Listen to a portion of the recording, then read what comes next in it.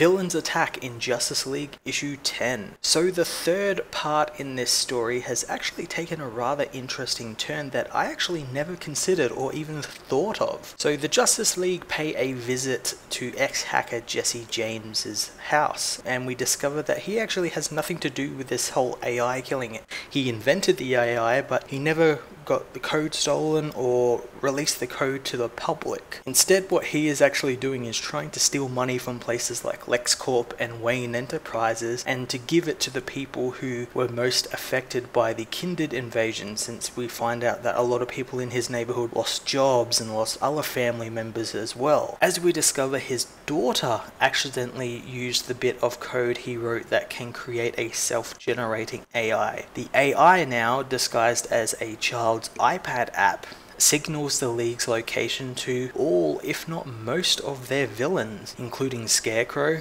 Giganta, and Count Vertigo, all whom converge on the house, forcing the League to fight them throughout the neighborhood, ending in the arrival of Amazo. This was a really great and much needed twist to this storyline, which I thought was going to be quite a generic sort of guy gets revenge storyline. I'm really interested to actually see what's going on now, and it's great seeing these lesser known villains get some time to shine and actually fight the Justice League, and you get that old school sort of villains versus heroes sort of thing. I'm going to give this issue an 8 out of 10. Hey everyone, thanks so much for watching my latest video. Hope you enjoyed it. While you're here, why not check out another one of my reviews, like and subscribe my channel for more reviews and videos, and follow me on Twitter at Matt_FOS.